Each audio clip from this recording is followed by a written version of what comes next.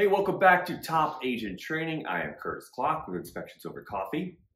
We're going to spend a few minutes today talking about sewer scopes. Not a sexy business, that's for sure, but necessary nonetheless. If you're newer to being an agent or maybe come from a part of town, part of the country where sewer scopes aren't as prevalent, this might be a totally new thing for you. So I'm just going to hit kind of the highlights. A sewer scope, best way to think of it, colonoscopy for the house. A little bit gross, right? But there's no way to look at the inside of the sewer line unless you have a really expensive camera with a high quality ability to get in there and see everything to make sure that there's no issues. It is kind of expensive compared to what you might anticipate. You're like, well, it's just a quick look at the inside of the drain line. But the problem is the cameras, they're self-leveling, they're 4K, you have to have really specialized training to do this. And we've participated in thousands of the cameras cost between like $8,500 to like $13,000.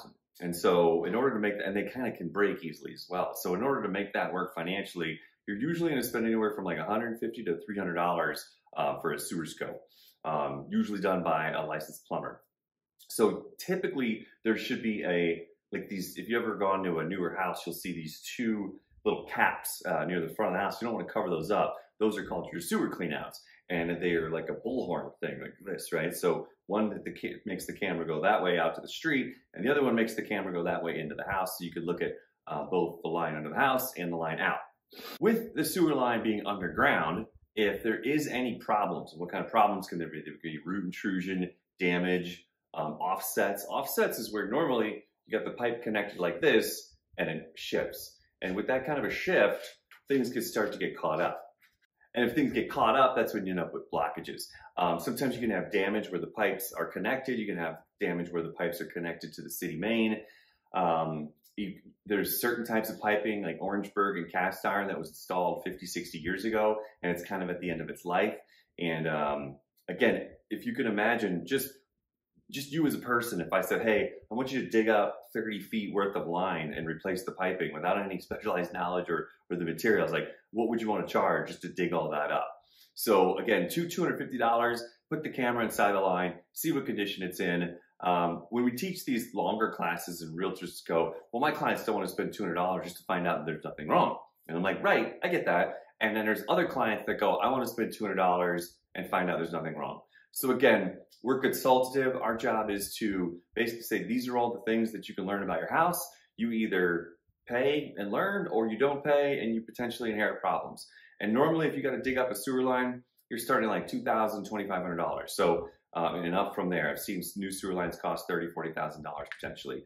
One common misconception is that if the house is on septic, you don't need a sewer inspection. That's not true. It is true that if you're on septic, you typically have to pump the septic as the seller.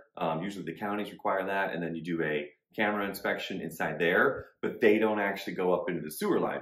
At home inspection, we're kind of stuck to just what's inside the home.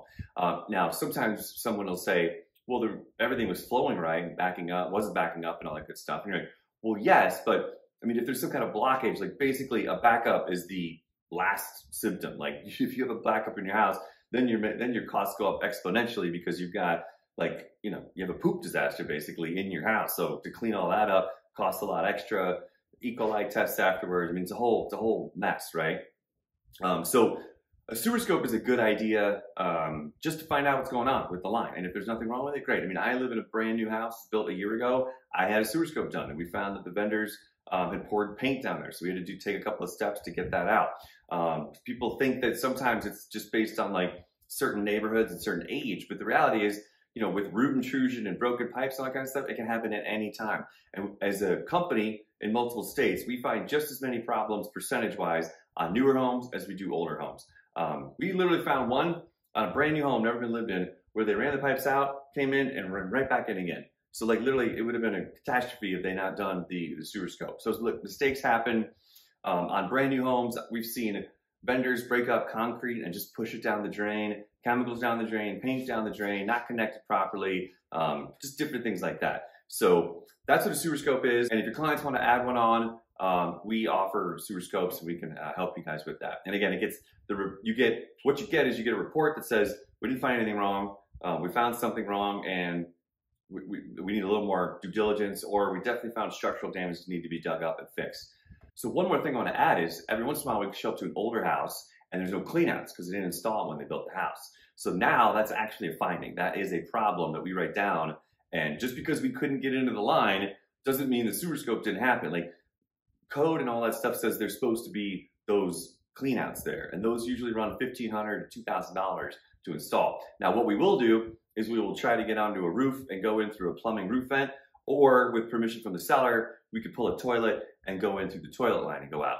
But just know that the right answer, the by the book answer, is that you should have cleanouts installed, which again means someone has to dig down, install those pipes to go up so that they're accessible in an easy place. So I'm not promising that that's everything you'll ever need to know about sewer scopes, but that should cover most of it and get you off to a good start. So that's sewer scopes. We'll see you on the next training.